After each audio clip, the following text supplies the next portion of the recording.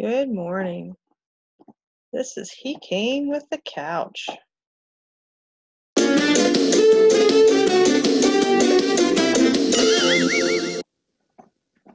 Our family needed a new couch. We looked and looked, but we couldn't find a couch we liked. By nighttime, all we had found was a tin horn for me and a squeaky bone for Roscoe. Then Dad suddenly hit the brakes. "Aha!" he cried.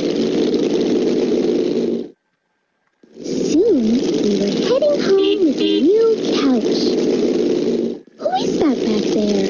I asked. "I don't know," said Dad. "He came with the couch." The next morning, he was still there.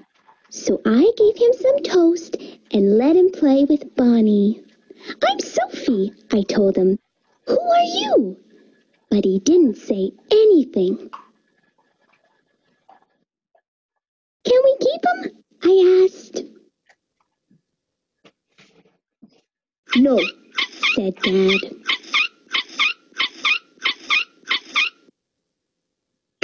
Mom and Dad had to persuade him to leave.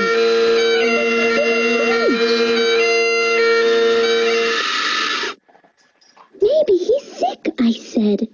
So they called the doctor. "It's an acute case of upholsterosis," said the doctor. "He needs to get out more." So we took him to the Grand Canyon. We took him to the beach. We took him to Washington, D.C. But he never left the couch. Mom and Dad said we'd just have to get used to him. "Great!" I said. Then one day, a branch snapped and I fell from my tree. "Help!" I screamed. There was a sudden crash. He saved me. That's why we're all so glad he came with the couch. But it wasn't long before we were off to another rummage sale. She came with the chair.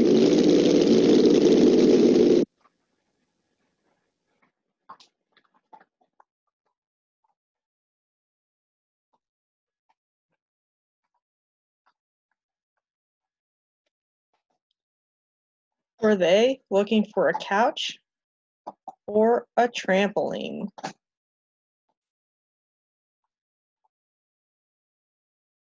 Did their couch come with a snail or a little blue guy?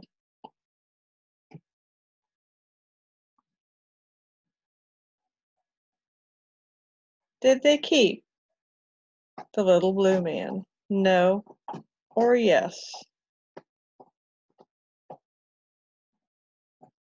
Have a good day.